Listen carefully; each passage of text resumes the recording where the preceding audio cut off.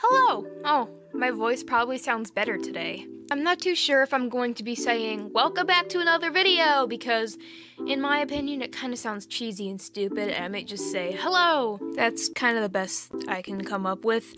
But today I'm going to be showing you some model development for Roblox Wings of Fire. We have the MudWing, a single picture, and then we've got some HiveWing stuff as well, and that's going to be interesting. First, we are given a glimpse of our handsome boy.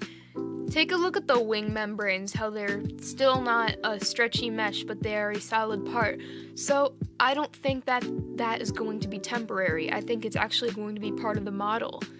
But I'm just only a YouTuber with 2,000 subs, so I cannot promise anything. And look at the tail. I don't know if it's just me, but it appears that it's finally divided into parts, and that's going to make customization easy. This likely means that we are going to be able to fade our model. Oh my god, why do I stutter? Please forgive me for my stuttering. I don't know why I'm stuttering, and I do not like it. So next up, we are given quite a few pictures of, get this, a work-in-progress HiveWing model.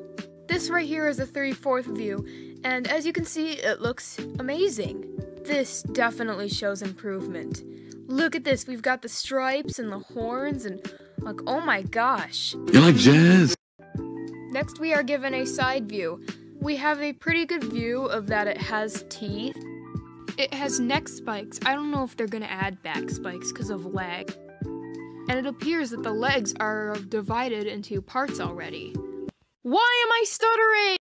And finally we have a top view. We have a view of all 4 of the wings. And look at the wings. Look at them. Look how the parts are separated like that. It makes me wonder if you're going to be able to color every individual part on them. So what do you think? Are you excited? Because I am. I cannot wait to make my OCs. And I think the models look great and they definitely show improvement. But we had a pretty good view of the models, and yeah, that's all I really had to say. I hope you liked this video, and I will see you in the next one. I do not know how to end my videos yet without making it sound cheesy and stupid. But anyways,